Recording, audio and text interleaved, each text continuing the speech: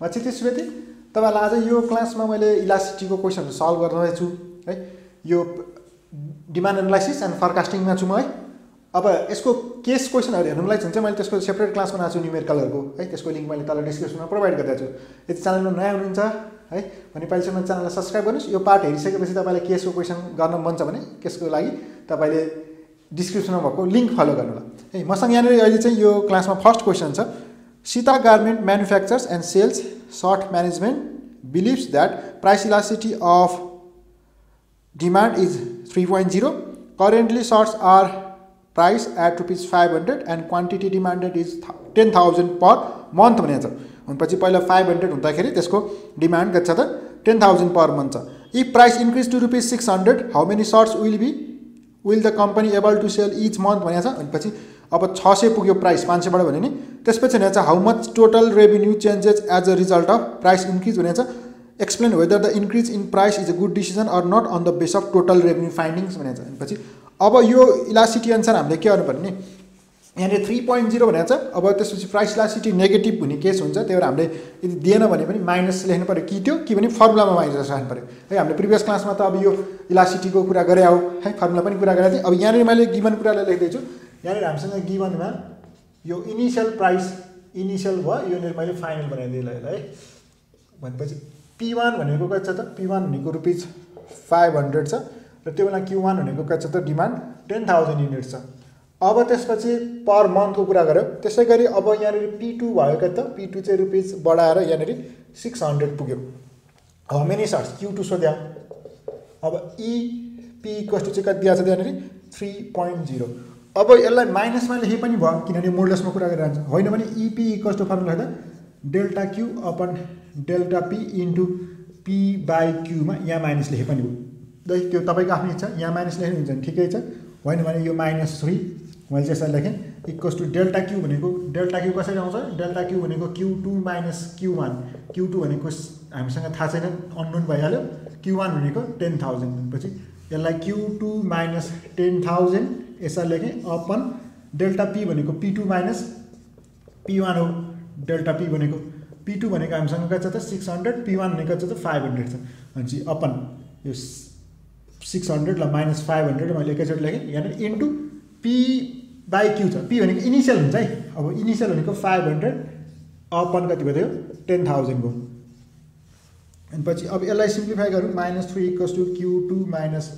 10,000 upon 100 भयो into 500 upon 10,000 यो 5 भयो 5 यसले यहाँनिर जाँदाखेरि 2000 भयो है अब यसलाई सल्भ गर्दाखेरि -3 यो तपाईले Q2 माइनस 10,000 अपन 2000 भयो यता आउँदा -6000 भयो यो यता आउँदा प्लसमा भयो 10,000 भयो Q2 भनेपछि देयरफोर Q2 क्वान्टिटी डिमान्ड कति भयो त 4000 को डिमान्ड भयो भनेपछि यदि तपाईको प्राइस बढेर कति हुँदो रहेछ त 600 पुग्दो रहेछ नि क्वान्टिटी डिमान्ड Q2 भनेको 4000 मात्र भयो. अब भन्ने छ how much total revenue changes as the result of price increase भनेको छ के डेल्टा आर यो कति भनेर सोध्या रेभेन्यूको फर्मुला कति हो त P इन्टु Q भनेपछि डेल्टा आर कसरी आउँछ त डेल्टा आर भनेको P1 P2 Q2 भयो फाइनलमा इनिशियलमा कति त P1 Q1 भनेपछि यो P2 Q2 भनेको 600 P2 हुँदाखेरि Q2 कति मात्र भयो 4000 इनिशियलमा कति छ त 500 हुन्छ त्यो ठाउँमा कति छ त 10,000 को डिमान्ड भएको थियो. यो चेन्जेस आयो कति त यो चेन्जेस आयो -2,60,000 आयो भनेपछि त प्राइस बढायो भन्दा टोटल रेभेन्यू के भइरहेछ यहाँ यो केसमा घटिरहेछ भनेपछि थर्डमा सोधेको के हो explain whether the increase in price is a good decision or not भनेको on the base of total revenue finding भनेको since delta R equals to -2600 so increase in price is not good decision हैन पछि पैसा झन् पहिला कमाउँदा नि कमी आइरहेछ 2,60,000 कमी कमाइरहेछ पहिला कमाएको भनेपछि त त्यो कन्डिसनमा त हामीलाई के भयो यो गुड डिसिजन भएन. यसैगरी अर्को क्वेशन सल्भ गराउँछु त. अब यहाँ क्वेशन भयो मसँग के भनेछ नि suppose Tribhuvan university decided to raise the tuition fee from 3,000 per annum to ₹4,000 per annum of MBS first year student भनेछ. The number of student getting admission is 500 भनेछ. The price elasticity of demand for the student is 0.2 भन्यो। अहिलेको क्वेसनमा जस्तै अब यहाँ 0.2 मात्र भन्यो नि, हामीले -0.2 भनेर बुझ्नु पऱ्यो। Find out the number of student getting admission after the increase in tuition fee भनेपछि Q2 निकाल्नु पऱ्यो। सेकेन्ड लटमा कति हुन्छ भनेर find the total revenue before and after the increase in tuition fee भनेपछि पहिला कति रेभेन्यू आइरहेको थियो, पछि कति आइरहेको थियो भने explain whether the increase in tuition fee is wise decision or not on the base of revenue finding भनेको छ। भनेपछि राम्रो डिसिजन भयो कि भएन भनेको छ, it is good or not होइन, माथि गरे जस्तै। अब हामीलाई यहाँ पनि इनिसियल, मैले एउटा इनिसियल माने, अर्को के माने फाइनल माने। अब इनिसियल र फाइनलमा P1 इनिसियल प्राइस भनेको ₹3000 छ पर एनम, P2 भनेको उसले बढाएर कति बनाइदिएको छ त 4000 पर एनम। त्यसै गरी भनेको छ अब नम्बर चाहिँ पहिला कतिजना स्टुडेन्ट एडमिसन भइरहेको छ त 5000 जना भइरहेको छ। अब यो Q2 मा कति यो चाहियो, अब फर्स्टमा हामीलाई इलास्टिसिटी दिएको छ कति त 0.2। अब यसलाई -0.2 भन्नु पऱ्यो कि फर्मुलामा माइनस लेख्नु पऱ्यो। अहिले भने जस्तै भनेपछि EP = delta Q upon delta P into P/Q। Delta Q कसरी राख्नुभयो, डेल्टा Q भनेको Q2 - Q1, Q1 भनेको 5000, त्यसैगरी P डेल्टा P कसरी राख्नुभयो, डेल्टा P भनेको 4000 - 3000 इन्टु P/Q भनेको इनिसियल भन्यो, इनिसियल P भनेको 3000 अपन 5000 इक्वल्स टु -0.2। कि फर्मुलामा माइनस राख्नु भनेको छु, यहाँ माइनस राख्यो भने यहाँ 0.2 मात्र लेखेको भयो। -0.2 इक्वल्स टु Q2 - 5000 अपन यो 1000 भयो इन्टु 3000 अपन भनेको 3/5 भयो है। अब यो यसलाई क्रस ल 0.2 यो भनेको यसले मल्टिप्लाई गर्दा 3Q2 माइनस यहाँ 15000 अपन यो भनेको 5000 क्रस मल्टिप्लिकेसन गरौँ है। यो 5000 भएको थियो, यहाँ 2 भनेपछि यहाँ कति भयो त, यो भयो 1000 है, 1000 भयो। यो 3Q2 यो माइनसमा छ अनि माइनस यहाँ कति आयो त 15000 आयो। यता आउँदा यो -1000 प्लस 15000 भयो इक्वल्स टु 3Q2, यो 14000 इक्वल्स टु 3Q2। यो सल्भ गर्दा आउने भयो 14000 इक्वल्स टु 3Q2 और Q2 भनेको कति आयो त, यसलाई डिभाइड गर्दा 4666.66 हुन्छ अथवा 67 हुन्छ। मान्छेको नम्बर हो, त्यसलाई मैले 4667 बनाइदिएँ। त्यसपछि यतिजना एडमिसन पाइरहेछ भन्ने कन्डिसन भयो। अब त्यसपछि फाइन्ड द टोटल रेभेन्यू भनेको छ बिफोर एन्ड आफ्टर। अब R1 यो बिफोरको लागि हो रेभेन्यू, R1 भनेको P1 इन्टु Q1 भनेपछि P1 भनेको 3000 अनि त्यसपछि 5000 भयो, यो 1,50,00,000 आयो। अनि त्यसपछि अर्को सोधेको छ के त R2 भनेको चाहिँ P2 Q2 भनेपछि यो P2 भनेको कति आउनुभयो त, P2 ले बनाएको छ 4000, यो केसमा कति त 4667 भयो। यो गर्दाखेरि ₹18668,000 भयो। चेन्ज कति आयो त, चेन्ज डेल्टा R भनेको R2 माइनस R1 18668,000 माइनस 15123456 पछि यो कति आयो त ₹3668 लाख हैन 68000 चाहिँ पहिला भन्दा धेरै आइरहेछ भनेपछि त। अब थर्ड नम्बरमा it is a good decision or not भनेर अब सी नम्बरको लागि since delta R equals to 3668000 भनेपछि हामीले धेरै कमाइरहेछौँ, so it is a good decision to increase. यसरी गर्न सक्यो है। यो पार्ट भयो। अब अर्को क्वेसन गराउँछु म यसमा। अब मसँग यहाँ एक क्वेसन छ, dairy development corporation DDC has introduce different product like milk, ghee, chord, paneer etcetera as a joint product since 2010 भन्यो। The figure of total quantity of these product in 2016 and 2017 are given below भन्यो। दुईवटा इयरको दियो होइन, price quantity, price demand गऱ्यो भनेको price र quantity भयो। Product milk, घी, chord दिएको छ। अब यहाँनिर हामीलाई खास सबैको भ्यालुहरू थाहा छ है। 2016 मा 50 रुपियाँ थियो, त्यो बेला डिमान्ड 4 लाख थियो डिमान्ड। 17 मा मिल्कको कति हो 45 हो, त्यो बेला डिमान्ड कति हो 6 लाख हो। घीको 300 थियो, त्यो बेला कति भयो त 40,000 भयो। 2017 मा 280 भयो, त्यो ठाउँमा 56,000 भयो। यसरी डिमान्ड सबैको दिएको छ। फर्स्ट भनेको चाहिँ कम्प्युट price elasticity of demand for this product of DDC by proportion method हो। प्रोपोर्सन मेथड अनुसार गर्दाखेरि कसरी गर्ने भन्दा अब मैले यहाँनिर टेबल बनाइसकेको छु है। हाम्रो प्रोपोर्सन मेथड अनुसार इलास्टिसिटी प्राइस इलास्टिसिटी भनेको delta Q upon delta P into P/Q। P भनेको इनिसियल प्राइस, इनिसियल क्वान्टिटी। अब अहिलेको लागि 2016 इनिसियल हुन्छ है प्राइस र क्वान्टिटी। अब डेल्टा Q कसरी आउँछ, डेल्टा Q भनेको Q Q2 माइनस Q1 भनेपछि 2017 को माइनस 2016 गर्दा क्वान्टिटी अनि डेल्टा P भनेको P2 माइनस P1।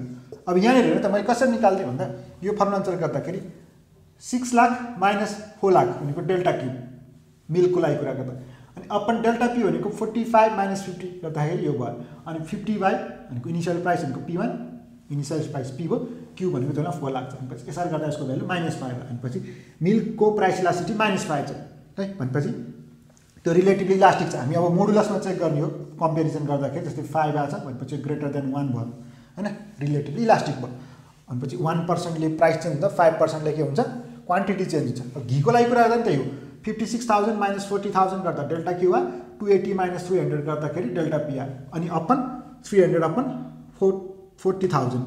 अब यसको लागि कर्डको लागि कुरा गर्दा नि 100 माइनस 70 गर्दा चाहिँ डेल्टा P आ 90,000 माइनस 1 लाख गर्दाखेरि चाहिँ डेल्टा Q आ अनि 70 अपन 1 लाख भनेको P बाइ Q इनिशियल राखिन्छ।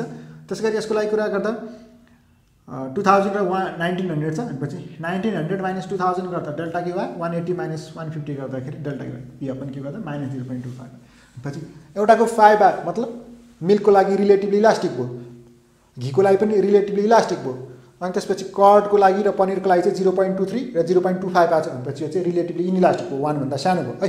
अब फर्स्ट पार्टमा यो त सेकेन्ड पार्टमा के भनेछ suppose that you are appointed as marketing manager in 2018 the board of director of DDC assigned you to revise existing price in order to increase total revenue in 2018 on the basis of price elasticity of demand. How would you revise price of each product of DDC to meet this goal? Explain with proper reason. अब हामीले यहाँ पहिला पनि सिकेका थियौँ के छ भन्दा यदि प्राइस इलास्टिसिटी के छ भन्दा रिलेटिभली इनइलास्टिक छ भने त्यो कन्डिसनमा हामीले प्राइस राइज गर्दा नि के हुन्छ रेज गर्यो भने पनि रेभेन्यू बढ्छ। जस्तै यही कन्डिसन देखिरहेको छ 16 र 17 गर्दा यसको प्राइस इलास्टिसिटी -5 थियो -5 मतलब मोडल्समा राख्दा 5 रिलेटिभली इलास्टिक भयो। रिलेटिभली इलास्टिक हुन्छ नि प्राइस बढायो भने के हुन्छ डिमान्ड धेरैले चेन्ज हुन्छ धेरैले घट्छ तर प्राइस घटाउनु पर्छ त्यस्तो केसमा भनेपछि यो केसमा प्राइस घटाउँदाखेरि के भइरहेको छ टोटल रेभेन्यू है। अब यहाँ हेर्यो भने 50 इन्टु यो 4 लाख गर्दा जति पैसा आउँछ 45 इन्टु 6 लाख गर्दा त्योभन्दा धेरै पैसा आउँछ है। तर यसको भ्यालु भन्दा यसको भ्यालु बढिरहेको छ के तर हामीले के चाहिँ डिसाइड गर्नुपर्छ यस्तो कन्डिसन भन्दाखेरि रिलेटिभली इलास्टिक छ कि रिलेटिभली इनइलास्टिक छ। रिलेटिभली इलास्टिक छ भन्यो भने अथवा इलास्टिक छ प्राइस भन्यो भने त्यो केसमा हामीले प्राइस घटाउनु पर्छ। त्यही भएर यो मिल्क र कर्डको के छ त इलास्टिसिटी इज ग्रेटर देन 1 छ मतलब रिलेटिभली इलास्टिक छ अथवा इलास्टिक छ हैन। त्यो यसको चाहिँ के गर्नुपर्छ so price of milk and chord should be decrease revenue बढाउँछ नि यो घटाउनु पर्छ। अनि त्यसैगरी अब यो सरी कर्ड हैन यो मिल्क र घीको लागि कुरा गर्दैछु घी है मिल्क र घी कर्ड र पनिरको चाहिँ के छ कर्ड एन्ड पनिरको चाहिँ इलास्टिसिटी के छ त इज यो लेस देन 1 अनि पछि यो रिलेटिभली इनइलास्टिक पछि इनइलास्टिक छ नि we so price of this product हैन भनेपछि प्राइस अफ के भन्नु पनिर एन्ड कर्ड अथवा chord and paneer should increase to increase के हो त रेभेन्यू यसरी भन्न पाइयो क्या।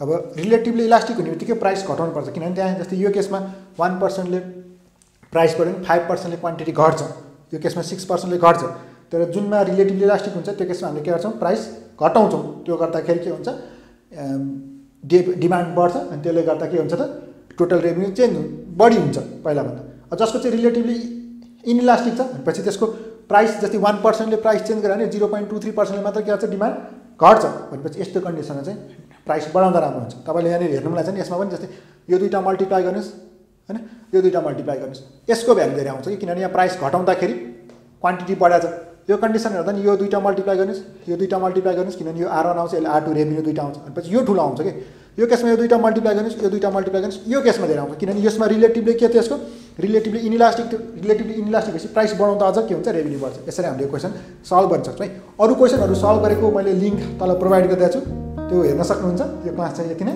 Thank you.